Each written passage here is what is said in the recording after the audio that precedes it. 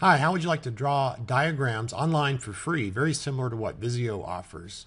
This is Neil Walters with neilsvideos.com, and in this video I want to show you how you can draw online.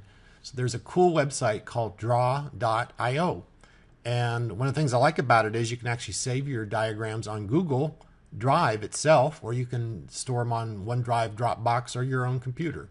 So I'm going to check Google Drive, and I have to authorize and tell them it's okay for them to do that. Okay, so I did that authorization offline, and now it says you want to create a new diagram or open an existing one. And just to show you what's possible, let me open an existing one.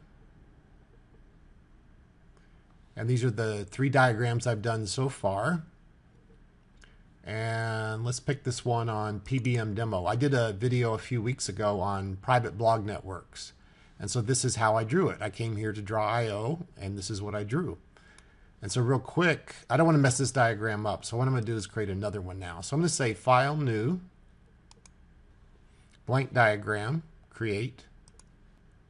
And I actually created a folder on my Google Drive called Drive.io just so I would easily put all my drawings together. And there are different templates you can choose from. I'm just going to choose the blank generic template here.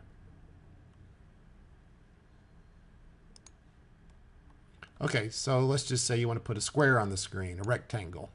This is your rectangle. And now you want to put a color on it. So you hit blue, for instance. And now you want another rectangle. And you want that one to be yellow. And so that's how easy this kind of thing is. And then you want to connect them together.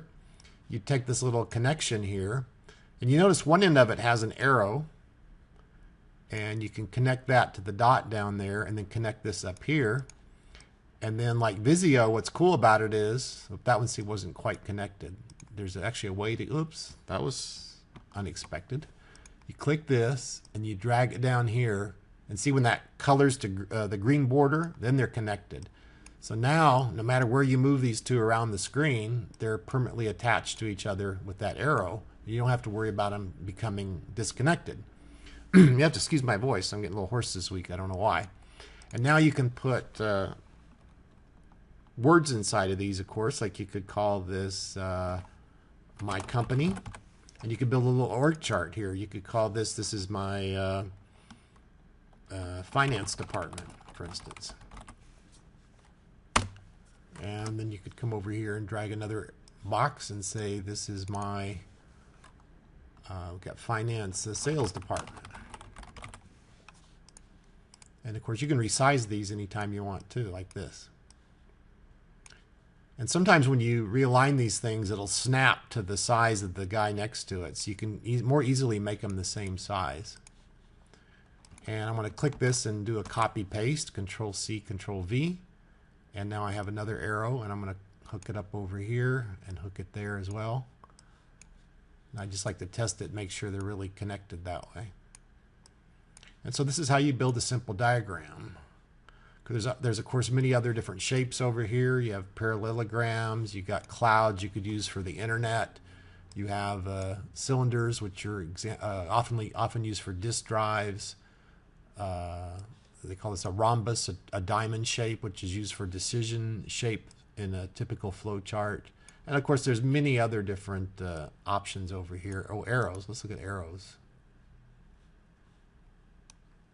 So here you have big arrows too. Like what I did here was I used these are like arrows that join boxes together. But if you just want to point at something, you can use this type of arrow. And let's say you wanted this arrow to point to the left here.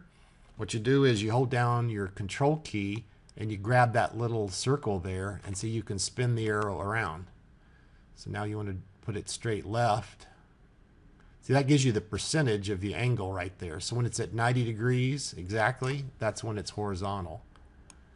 And then you can, now see, it doesn't connect to these other objects like these arrows do. So this arrow serves a slightly different purpose.